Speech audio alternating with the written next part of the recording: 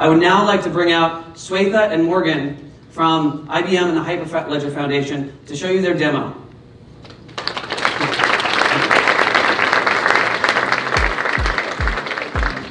How's everyone doing? Having a good start to their TruffleCon weekend? So Morgan's getting mic'd up over there, but I'll get us started. Thanks, Tim, for introducing us. I'm Swetha, this is Morgan. We're from IBM, and we work on one of the open source teams there, and we work on Hyperledger Fabric specifically. Oh, that's us. So I'm here to kind of talk about Truffle and Hyperledger, and Tim kind of told you guys what we're about to show you. But let's start off with the Ethereum world, because I feel like most people who use Truffle are probably more familiar with this world. Typically, this is how I see it. Remember, I'm coming from a Fabric perspective, so if I'm a little bit off or wrong, you know, give me a little bit of a break there. We started off, you take a node, get node, or whichever one you prefer.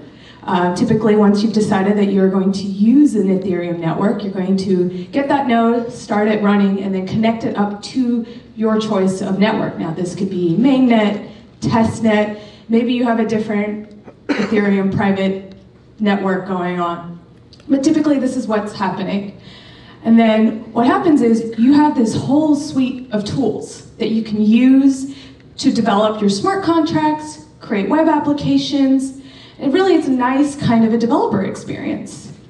So coming from a Fabric perspective, we saw this, we liked what we were seeing, and so a couple years ago we said, how do we enable those developers to use the things that they've already created for Ethereum, but let's use it on Hyperledger Fabric. Now how do we do this? Now before I get into how we did this, I want to talk a little bit about Hyperledger Fabric. So for those of you who aren't familiar with Hyperledger, it is an open source foundation that houses different blockchain technologies. Fabric is one of the ones there. I'm not going to go through each of the projects up there, but the two that I think most people, or I want to kind of draw your attention to, are the ones on the top row on the left-hand side. So Hyperledger Burrow and Hyperledger Fabric. Burrow is a EVM smart contract runtime-based blockchain platform. So they have their own implementation of the EVM spec. They use Tendermint as their consensus, and they're their own blockchain platform. Now, why this is important, you'll find out in a little bit. The next one over there is Hyperledger Fabric. Now, this is a permissioned blockchain platform, and Fabric was designed with businesses in mind. The idea is building upon business networks and relationships that already exist, and making those more efficient. Now, with that design decision behind Fabric, there are assumptions and choices that have been made in Fabric. So it's very different from Ethereum, and to be honest, I think it's very different from most permissioned blockchain networks out there as well. So the first thing is Fabric is permissioned. Permissioned in many senses. So there's permissioning on who's allowed to run a node, who's allowed to install a smart contract, who's allowed to run a transaction, and who's allowed to see data. There's a lot of options there and a lot of flexibility. The other thing is, again, with more flexibility, we're also trying to make it modular. So if there are consensus algorithms that you prefer, you can bring that to the network. You can also use some of the options that we've given you. We have options for the ledger so that we have a backing database that keeps track of the world state. This is separate from just the normal blockchain ledger. And then we also have different ways to manage identity. And again, you can bring your own to the network if that's what you prefer. So there is a lot of customizability, and it's meant to be agnostic to the use case. So that's what Fabric was designed for. Now the other thing is smart contracts out of the box in Fabric are in general purpose languages. So that means you can use Go, you can use Node, and you can use Java. So if you want to write smart contracts in those languages, we've already given you support out of the box. Then privacy. We noticed that privacy was very important to a lot of these enterprises, and we mean privacy in a few different ways. Now one, I kind of covered it in the permissioning, where who gets access to the data, who's allowed to see things. So we have privacy in terms of that, but we also have something called private data objects, and that's kind of like off-chain data meant for your smart contracts. We don't have a token, we don't have the concept of mining, and we don't need a token for consensus. So that's currently how Fabric works. And then the last thing, this is slightly different from a lot of the blockchain networks that I'm familiar with. Most Fabric, the way it does consensus is it executes transactions first, orders them, and then validates them. And I think typical blockchains usually order transactions and then execute them. So there is a slight difference there, and that does affect the way consensus happens and how your transactions are made. So let's go back to the original problem on hand. We said we want to enable developers who are used to using the Ethereum tools. We want to enable them so that way they can now connect to the Fabric network, but they can reuse those contracts that they've already created and reuse those applications that they've already created.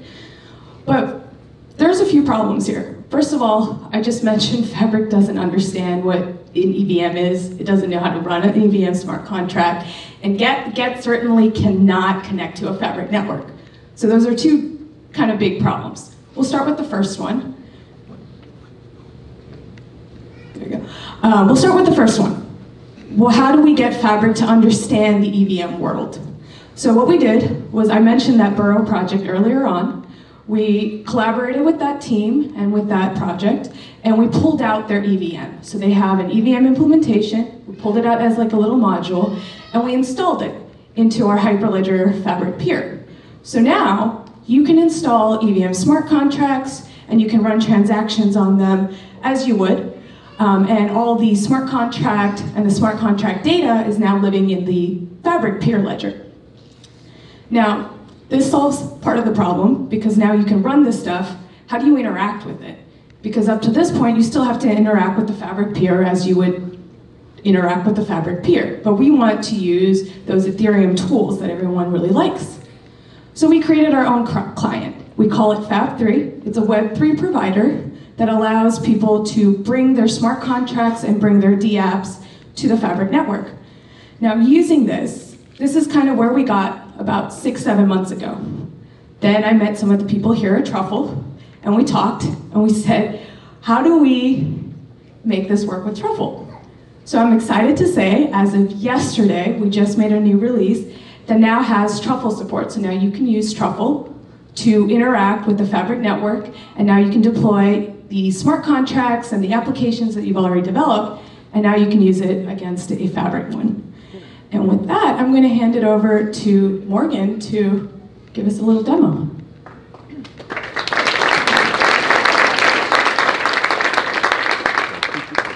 Hello, I'm Morgan. So we're hoping that you're familiar with Truffle and that you're familiar with the sort of standard tutorials that you get when you start up. And so the one that we've chosen to basically adapt and run inside of Fabric is the pet shop. And this is the page for it.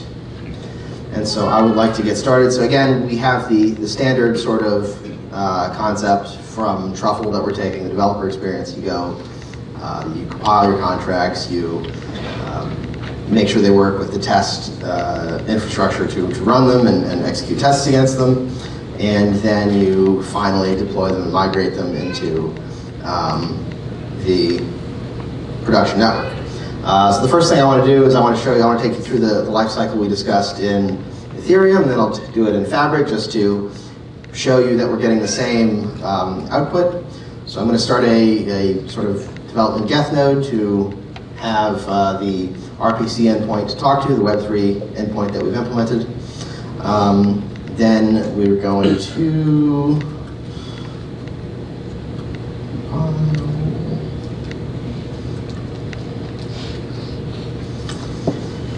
we're going to first do that. Contracts done. Then we do test. And the test should run. And this is just the standard. We've already sort of copied all of the content of the files into the actual files as necessary to get things to run. So you can see all the tests run. And so the last step, of course, is to do the migrate and actually install it into the network. You can see that as we've been executing the test part, it did deploy and run transactions on the Geth node. So we'll do that one part. And so we get the normal Ethereum output. You can see again we've submitted transactions and mined new blocks. And so the last part of this step is the distributed application, the web app that you can run. You would all run your own copy and get to see the output. So we'll do that. And so we get this beautiful pet shop where you can choose to adopt an animal and success. And so we'll show you that one more time, but again, this is going back to the back end to submit a transaction and execute it. Okay, that's the boring part. We should all be used to that. So let's do the Fabric version. So I've got a Fabric network running. This is 4 nodes, 4 peers, 2 different organizations with 2 peers. And I'm going to start Fab3, which is the proxy that we wrote to implement the Web3 API for Truffle to talk to. And it's going to be serving on the same port as the Geth node was. So basically we're just swapping out the back end. I'm going to pull up this little client that will show us the block information of Fabric. And you can see we're starting at block 9, so the next block that we're going to mine is going to be, not mine, but the next block that we're going to get is going to be block 9. Then I will go back, reset, and we'll do Truffle. Is it? Shouldn't be. But you can see that basically we have just the standard configuration to connect to Fabric, and then we will do test. And I'll take you through what we're actually doing, but we have the same configuration. One of them is for the Geth node, one of them is for the Fabric network. If you're not familiar with the adoption contract, it's literally just an array of addresses with one function to put the the sender's address into the specific array location, as well as another function to just look at all the addresses that are in that array. We also have the tests, which is 3 functions to execute these functions and make sure that they work. So make sure that you can adopt the pet, get the right ID out of the adopter, make sure that the actual sender's address is in the array, and then make sure that the get adopters returns all the addresses, and that again it's in the array. And so if we go over here, we get the tests running and executing, and so then our last step is doing the deployment to the final production networks. But you can see that we have, again, during this process, we've made a bunch of blocks with the transactions in them. And so now we're going to do the migration. The block. So that's going to, again, install the EVM compiled contracts. And we get the same Truffle output. And then we do the pet shop again. And so now we've got the same application, different instance of it. So you can see we don't have the adopted pets now. But again, we go back and we run the contract, which is going to go into the back end and execute the contract. And it works.